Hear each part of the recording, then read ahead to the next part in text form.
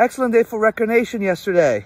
The FCIAC championships for indoor track and field took place last night, and the girls got second place overall and the boys came in third. Really great showing, and there were a lot of awesome individual results that we're going to post on the website a little later.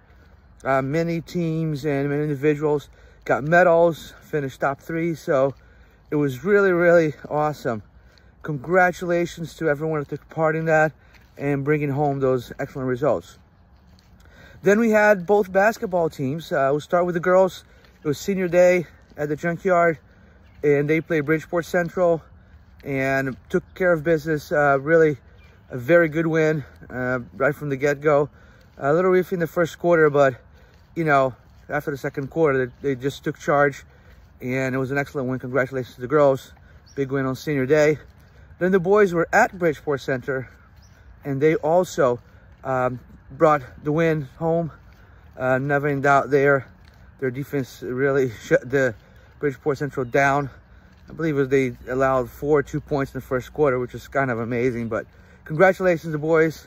Great win coming off that incredible game at home where they came back from 15 down as they continue their strong season 2. Then we also have the gymnastics teams that were last night. I don't have the results yet. Those, like I think I said before, they ran a little late, but we'll get them and post them on the website for everyone to follow that along. Hope the girls had a good meet. Then today, I believe the boys swim team have the day all to themselves. They will have a home swim meet at 4 o'clock against Darien. So if you're around, get out there and support the boys. A lot of fun, exciting, those races. So best of luck to all the boys competing this afternoon.